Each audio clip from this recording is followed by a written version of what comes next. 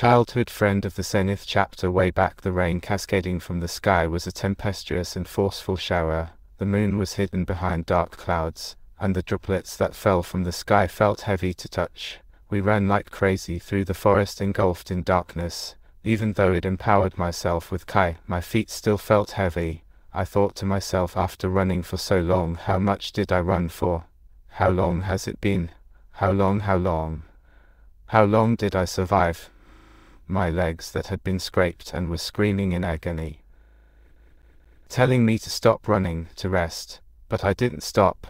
I couldn't stop. Something trickled down my hands. Was it the rain? I was trying to be optimistic with my thinking, but of course I was wrong. The liquids flowing down my hands were too warm to be rain droplets. I clenched my teeth. I couldn't afford to stop.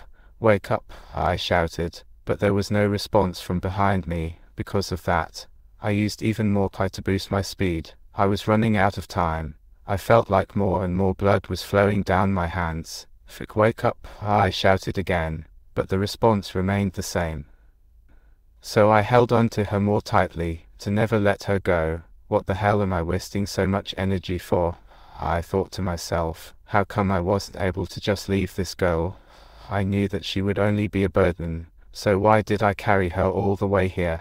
And why was I still doing the same while running as if I was dying? I didn't have an answer, so I kept running. My eyes had started to bleed. I felt a pain from my lower abdomen, and my body was signaling me that I used up all of my Kai. My heart was beating like crazy. Then I felt something else escaping my body, because it'd run out of Kai.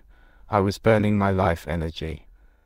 The feeling of it escaping me made my lips quiver. God damn it. The breathing behind me was getting lighter and lighter. My heart was only beating faster. The complete opposite of what was happening behind me. The presence that was chasing me was gone. But I couldn't stop running. I wasn't sure if it really escaped that monster. Where is this? How far did I run? My trembling legs had already gone numb a while ago. Suddenly, a cave in the forest entered my sights. I couldn't even see where I was, but I had no other choice. As I went deeper into the cave, the sound of the rain got further away, leaving the quiet stillness of the cave. Struggling with my exhausted body, I managed to arrive at a wider part of the cave. The instant I released my Kai, I almost collapsed on the ground. All my bones were screaming in pain, but I first carefully laid down the person I was carrying. The straight scar on her chest was bleeding profusely. She was still breathing, but it was faint. I placed my trembling hand near her injury and channeled my Kai around it. As I was practically out of Kai, I was using my life force, but that didn't affect my actions. Shit, why isn't the blood stopping? However, even after all my efforts, she kept bleeding. I suddenly wobbled. It used too much Kai in a short amount of time. Why? Just where someone lightly grabbed the hands that were trying to stop the bleeding. Stop. The voice was almost out of life. I shouted in frustration. What do you mean by stop? Just shut it. At this rate you will die. I'm okay, shut up. So why did you do such a thing when I never asked you to? This all happened because of you. So I'm gonna do whatever the fuck I want, so please just shut up and think about living. I couldn't say that last line, because she had already fainted once again. She must live. She can't die in a place like this. She had to live. I could not let her die in a place like this. But then what am I supposed to do? God damn it, using more energy meant that I would also faint, and she would inevitably die. I clenched my teeth and pushed myself further to continue, but my heart wasn't listening. Please, please. I was desperate. This shitty world had never given me anything good in life, and it was the same right now. We'd been pushed to the edge of a cliff. Just once, you can help me. Can't you help me just once? You've been so cruel up until now, so surely you can help me just this once. I get that I'm unlucky, but not even helping me once. It was a futile thought. Complaining to heavens didn't get me an answer, since they weren't even on my side in the first place. How long has it been? And how much life do I have left in me? Just as my life force was about to be extinguished, how pathetic, my Kai froze, not because of my own will, but someone else's. The voice that came from behind me left my body frozen. Since when? There was only one entrance to the cave. Even if I was using my Kai on something else, it should have been impossible for me not to notice the intrusion. It wasn't all that fun. I'm not really a fan of hide and seek after all. I struggled to breathe, just because of it being nearby. All my muscles had started to scream in pain. It felt like all the air in the world had disappeared. Shivering, I turned my neck, and looked at him. Despair stood where I looked. There is nothing more pathetic than a human chasing for a meaningless hope. What are you? You are better at running your mouth than I expected. It was a monster. There was no other way to put it. The thing looked at us, and smiled. No, to be precise, it was smiling at me. I couldn't tell what it looked like, nor could I make out its voice, but I was weirdly able to see that it was smiling. How amusing, that even while you are in your current situation, you can still show your fangs. The cave that was filled with darkness suddenly brightened. No, it wasn't actually lighting up. The already prevalent darkness was simply swallowed by an even stronger darkness, and now it didn't exist. Frick.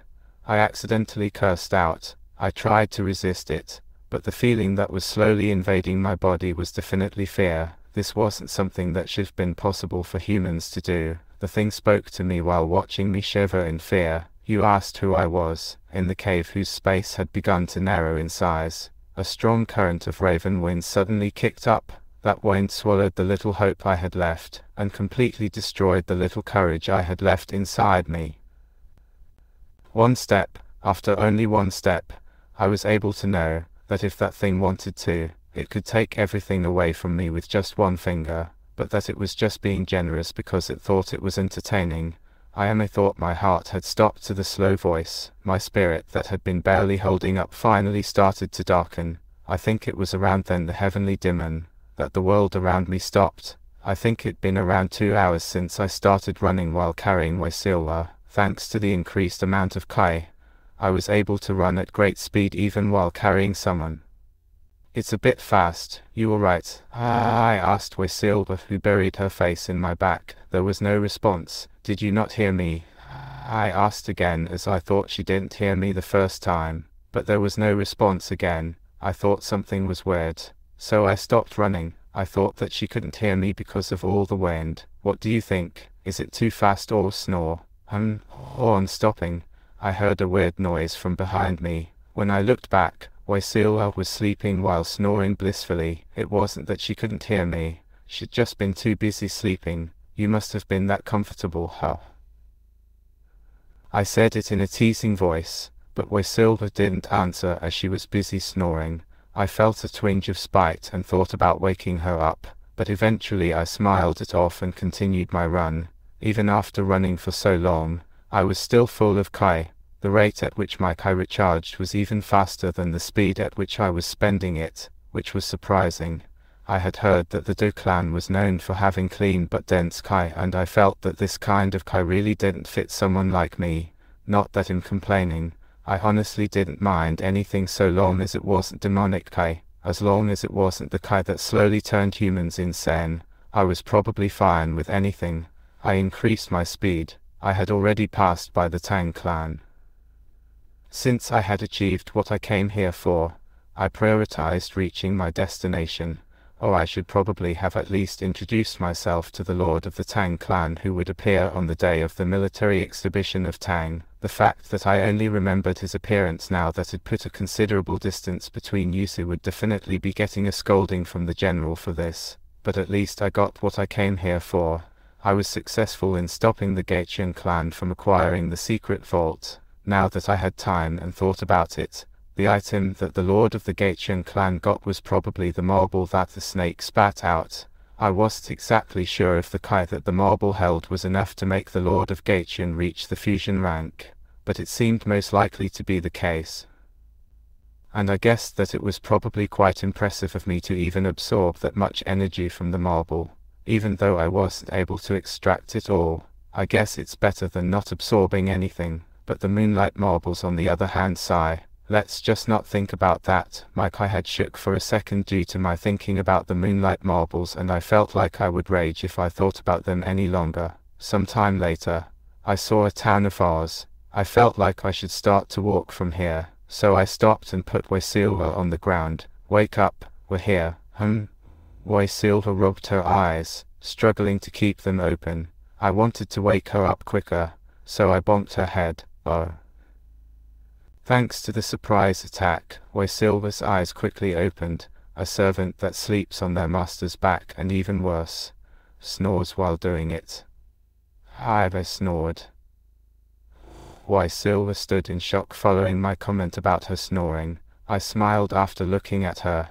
You were really good at it too. I thought that it was a tiger for a moment. Lilies, I swear to heaven that I'm being serious. Not the part about her sounding like a tiger, of course. Wuxia put on a sad face after I told her I swore to the heaven.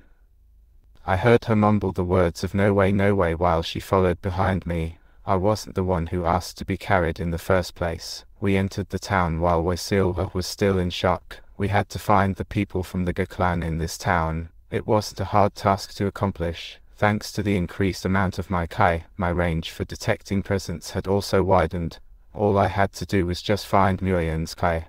And what do you know? It was closer than I thought. Even better, it seemed to be getting closer. Young master, from far away, someone dressed in the iconic clothing of the Ge clan was running towards us. I don't know how he knew, but it was Muyen. Muyen ran up to us. His relieved expression harbored a tentative grudge. Where were you for the past few days? Muyen suddenly stopped talking.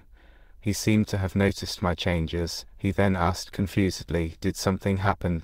To Muyen's words, I responded while scratching my cheek. I guess I could say that, how do I put this, wasn't the only one that was surprised. I was now able to know better.